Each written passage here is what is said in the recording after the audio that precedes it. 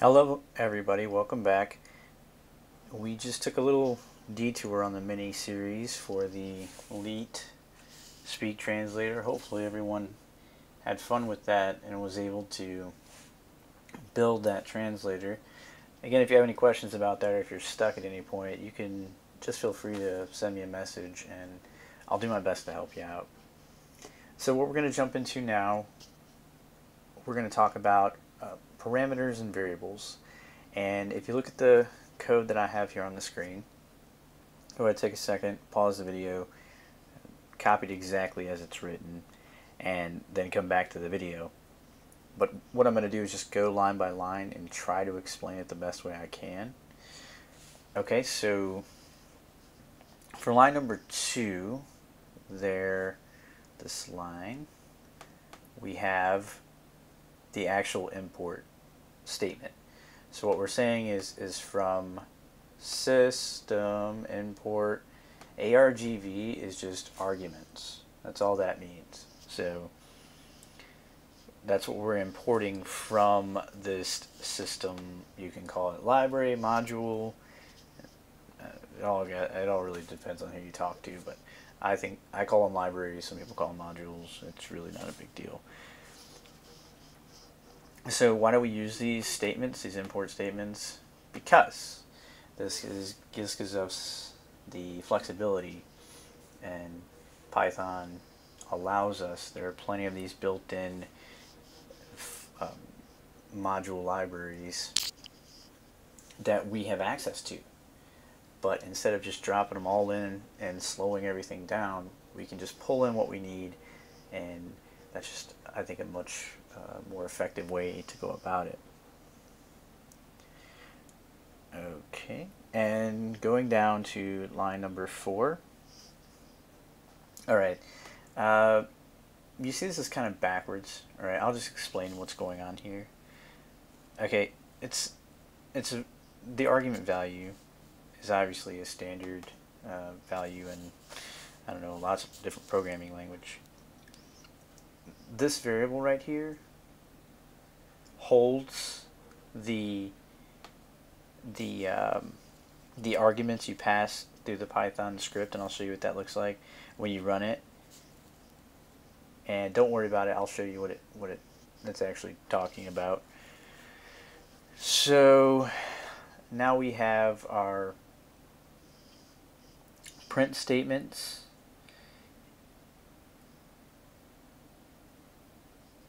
and these four variables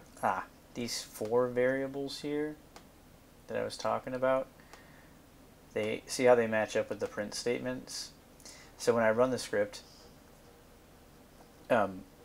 you'll see what I'm talking about, how it's going to be replaced by these 4 arguments. This sounds a little confusing even to myself, and I'm trying to explain it. So I'll just show you what it looks like when I run the script. So this is exercise 17. And alright, so let's do Python exercise 17 pi and see what happens. Oh, traceback, most recent call, last. Script first, second, third. I need one more value to unpack. So let's try that again, and then this time we'll define first. So we'll say first. We'll just say first. Need more than 2 values to unpack. Okay, so let's first and let's do second. We need more than 3 values to unpack. Jeez. Alright, let's do third. Oh, there we go. Now it runs. So, actually, let me open this up.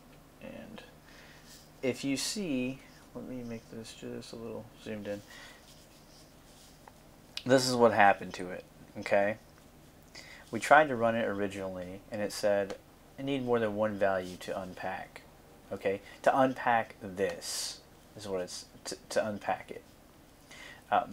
So what we did was we tried to do it, and we gave it one argument, or one argument.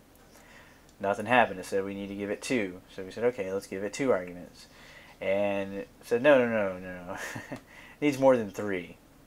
So we set it to script first, second, and third up here. And we just passed those values into our print statements, right? And basically we just called it all on the command line instead of having to go in and manually do it. And then here it goes. It spits out. Your script is called exercise 17.py. That's script, okay? Because this one follows the actual execution. So Python right here, and then we do ex17 first, okay? After the Python comes in, then our script is matched up to this, and then our first is matched up to this, and then as you can see, first and second, and when we finally got it right, our example is the script call. Our first variable is right there, and so on and so forth. So this is going to require some practicing to understand, but for a very small amount of code, you've given it some flexibility. And let me show you what I mean by that. So if I call the same thing, and I execute that script, and I give it apples, oranges, grapefruit. Did I misspelled grapefruit? Alright. And then, look, it works. It spits it back out. And I didn't have to go into the code and do anything, right? So I'm getting a dynamic output without having to do a whole lot of work. Kind of cool. So, and we can replace this with anything we want. We can just say stuff like this. And you see how it breaks it down. Your first variable is this, your second variable is that, your third variable is that.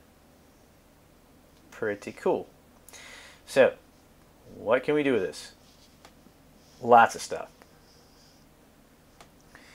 Here, I'm going to make this a little bit bigger so you can see it, but go ahead and pause the video again and copy this exactly, okay? Exactly how you see it, and pause the video and then come back, and then I'm going to explain it. Alright, so we have our same import statement as the last script, so we understand what that's doing. Alright, we understand that that's importing this arguments library, class of this library system. So we have script and username, okay, those are our arguments. Alright, so what this should tell you is that when we run this script right here, we're going to write down the script file. So in this case it'd be ex18.py, and then we're going to include a username variable. Okay, now we have prompt here. Pretty cool, just a global variable to give kind of a systematic prompt there. And what's cool about this is if you look at these raw inputs that we have that we're going to go over, we just pass the prompt through them and it just spits it out every time, so we don't have to, repeat yourself. Don't repeat yourself, the try method. Okay, so our first print statement makes sense. We've already done this before. So format, username, and script. I'd like to ask you a few questions. Do you like me, username? And then likes. Where do you live? What kind of computer do you have? Alright, and then we combine everything at the end. So let's run this and see what happens. So all the way back, and we're going to do 18.py. Oh, we get an error. Need more than one value to unpack. That's right, I remember we have to include a name of some sort, so let's just use my name. Now our script's running. Hi, I'd like to ask you a few questions. Do you like me? Sure. Michigan. MacBook Pro. Alright, so you said sure about liking me. You live in Michigan. Not sure where that is. And you have a MacBook Pro computer. Nice. Now I see how that kind of flowed. It was just really, it just flowed really easily. And it included my name into the variable. Like if I tried to give it another, if I tried to do that again, and I gave it two names. So I said Brent. Too many values to unpack. Reason being is we didn't give it that. So what we could do is we could go back into here and then we could change this username to last name or first name, and then why do I keep such a habit, last name right there, and then how we just add it in is just very simple. We just copy it, paste it, paste it, paste it wherever we find it, and then last name, just copy it, and we'll paste it right there. It's gonna put a space, but I'm okay with that. Not that big a deal to me. Then we'll put that there, we'll put that there, and alright, let's see if we run this, if we get an error or not. This time we're going to run it with first and last name. Oh, here we go.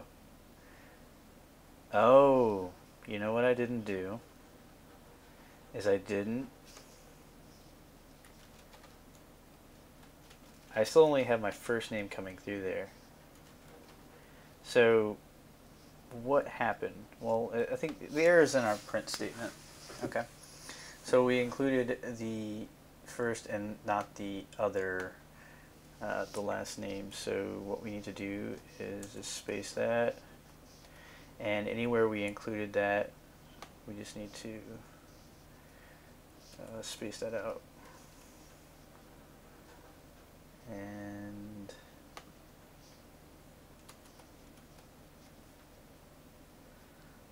or maybe we could just leave off the, let's leave off the last name there. I think that's kind of, and let's leave it off there too. Actually, this is more work than I needed it. Just saying, hey, do you like me? But okay, so let's try to run that again. And there we go. Hi, my full name. I'm this script. I'm like, do you like me, Brent? You see how it's kind of intuitive? Like I gathered the full last name, and if I wanted to switch that up, you know, if I wanted to say, well, if I just wanted to basically go, you know, when I ask the question, where do you live, if I, oh, that's right. If I ask the question, where do you live, it's going to say my last name. Where do you live, Phillips? Mac.